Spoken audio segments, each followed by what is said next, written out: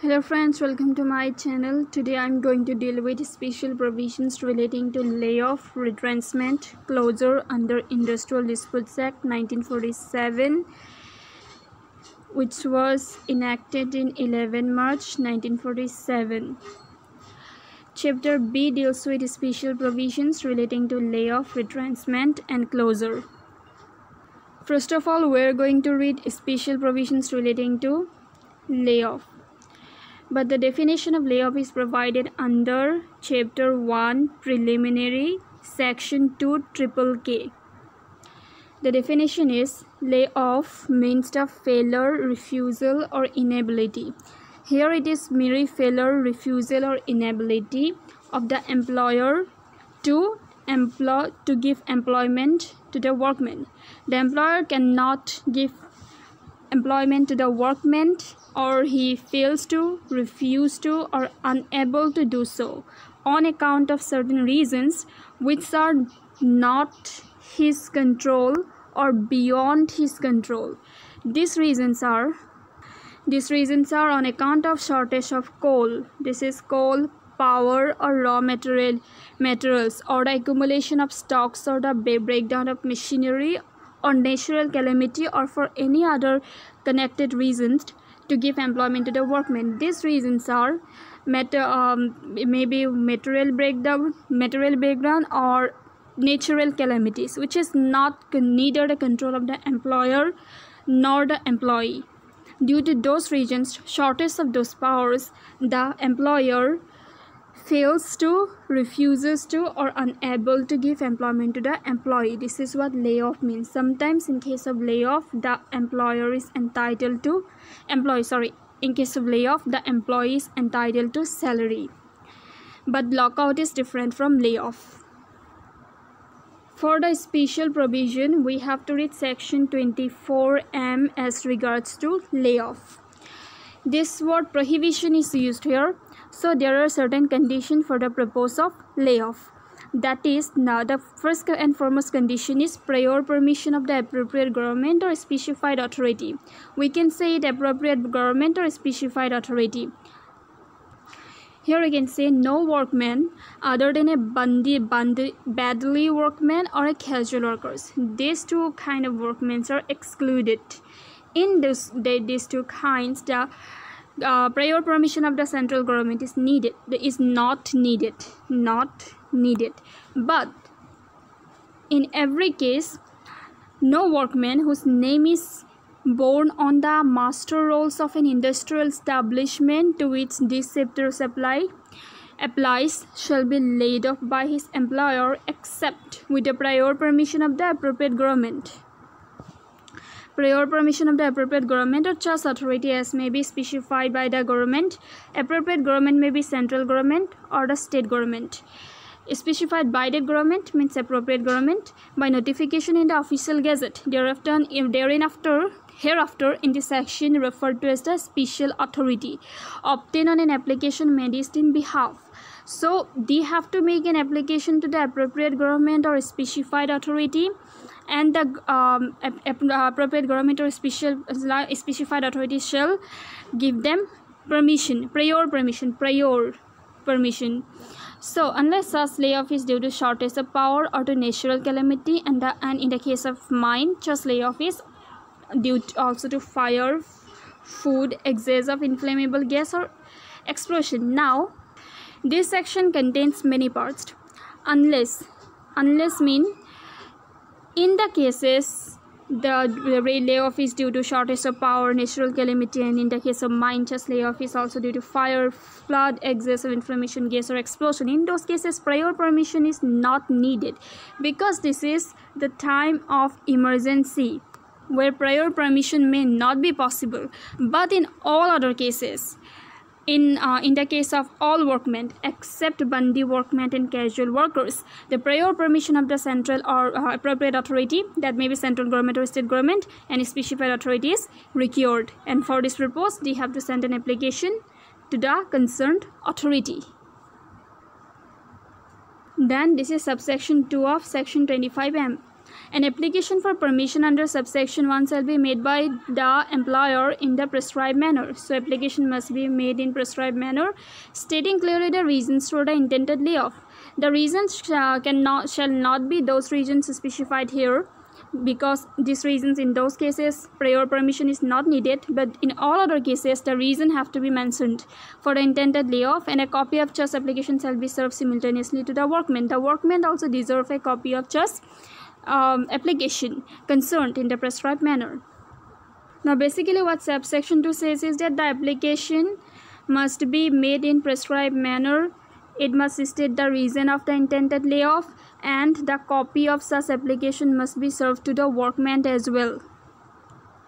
Then subsection 3 provides that where the workmen other than badly workmen or casual workers, these are of course excluded, of an industrial establishment being a mine, have been laid off under subsection 1 for reasons of fire, flood, or excess of inflammation, gas, or explosion, the employer in relation to such establishment shall, within a period of 30 days from the date of commencement of layoff, apply in the prescribed manner to the appropriate government or the specified authorities for permission to continue the layoff. So subsection 3 basically deal with in the case when they want to continue the layoff. So for this purpose 30 days permission is needed. Application for the within a period of 30 days from the date of commencement of such layoff, apply in the prescribed manner again to the appropriate authority for the purpose of continuation of such layoff. So subsection 3 deals with continuation, permission to continue layoff. Then comes subsection 4, where an application for permission under subsection 1 and subsection 3 has been made. In case of subsection 1, this is prior permission. In case of subsection 3, continuation of layoff has been made, the appropriate government or the specified authority after making such inquiry.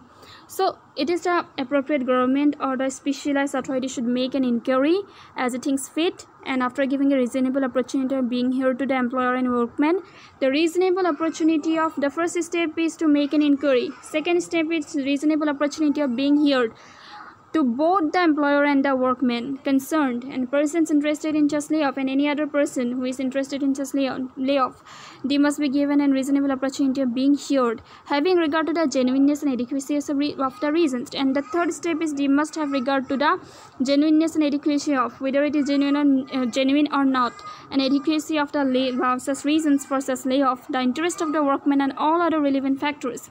By order and for reasons to be recorded in writing, either grant or refuse. They have the power either to grant or to refuse to grant such permission, and a copy of such order shall be communicated to the employer and the workman. So this is very simple. After an application, the first step to make an application, it may be made under subsection 1 and subsection 2. In case of subsection 1, it is prior permission. In case of subsection 2, this is continuation. And continuation, okay.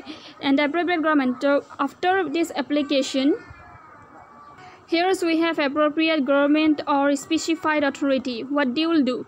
First of all, they will make an inquiry.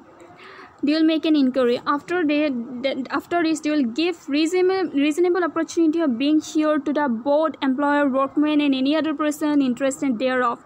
Employer, workman, and any other person interested thereof. Reasonable opportunity of being heard. After this, they will check the genuineness and adequacy of reason, and after that, they will decide whether to grant or to refuse. Such permission, and whatever decision it may be, they will send a copy to the both workmen and the employer. So this is a procedure. Then comes subsection 5, where an application for permission under subsection 1 and subsection 3 has been made, and the appropriate government or the specified authority does not communicate the order granting or refusing to grant permission to the employer within a period of 60 days. The time period here is 60 days from the date of such application is made. The permission applied for shall be deemed to have been granted on the expiration of the period of 60 days. But in case if the appropriate government or the specified authority do not communicate their order may be either to grant or to refuse, and after the expiration of the 60 days even, they do not communicate their order, then it shall be deemed. Deemed is what? It shall be presumed, means presumed to have granted the permission. Then comes subsection 6. An order of the appropriate government or the specified authority granting or refusing to grant permission shall, subject to the provision of subsection 7, this is what subsection 7, be final and binding on all the parties concerned, and shall remain in force for 1 year from the date of such order. So the time for remain in force, final, binding, and shall remain in force for 1 year, but subject to subsection 7. What is provided in subsection 7? The appropriate government or the specified authority may, either on its own motion, that means by itself, or on the application made by either by the employer or the workman or the employer, both can make application. Review its order granting or refusing to grant. Review is order granting or refusing to grant permission under subsection 4, or refer the matter, or as the case may be, or cause it to be referred to tribunal for adjudication. This provision is also the additional provision. Provided that where a reference has been made to tribunal. Subsection 9 provides that notwithstanding anything contained in the foregoing provisions in this section, the appropriate government may, if it is satisfied that owing to such exceptional circumstances as accident, it may be either accident or establishment, or in accident in establishment or that of the employer or the like, it is necessary to do so by order direct that the provisions of subsection 1, as the case may be, subsection 2 shall not apply in relations to such establishment for such period as may be specified in the order. So what was provided in subsection 1? Prior permission. Subsection 3, continuation. Prior permission in case of continuation of layoff. Then in some exceptional circumstances, this prior permission is not needed. We have already found some of the other exceptions in subsection 1 as well, but here subsection 9 provides that in case of any accident in the establishment or death of the employer, in those cases, these are also some emergency cases where the prior permission may not be possible to obtain. That's why it is not required as provided under subsection 9 of the said section. Then subsection 10 provides that the provisions of section 25C other than the second provision thereto shall apply to cases of layoff referred to in this section. Then comes explanations to the section. For the purpose of this section, a workman shall not be deemed to be laid off by an employer if such employer offers an alternative employment. So, alternative in case of alternative employment, for example, if the employer offers an alternative employment to the employer, which in the opinion of the employer does not call for any special skill or previous experience and can be done by the workman in the same establishment, and the establishment is also the same establishment from which he has been laid off, or in any other establishment belonging to the same employer, or it may be either same establishment or any other establishment, but the establishment must belong to the same employer. And the first requirement is that the employer offers alternative employment. Second requirement is that in the same establishment. Third, may not be the same establishment but by the same employer. Situated in the same town or village, or situated within such distance from the establishment to which he belongs that the transfer will not involve undue hardship to the workman, and the situation is also such that it will not cause any kind of undue hardship to the workman having regard to the facts and circumstances of his case, provided that the wages which will normally have been paid alternative employment. Now in those cases it shall not be deemed to be laid off. How? Because number 1, the employer provides alternative employment. Second, this employment do not require in the opinion of the employer, which do not require any special skills or previous experiences. Third, it is in the same establishment. Fourth, even if it is in a different establishment but by the same employer. Fifth, it will not cause or involve any undue hardship to the workman having regard to the facts and circumstances of the case. And fifth, that the wages which will normally have been paid to the workman are offered for the alternative employment. In those cases, in these 5 points, it shall not be amount to laid off. This is provided under explanation to this section which we are reading. Section 25M, prohibition of layoff, a special provision relating to layoff. So after it we have to read a case law which relates to the constitutional validity of section 25M. Now here, apart from constitutional validity, we will find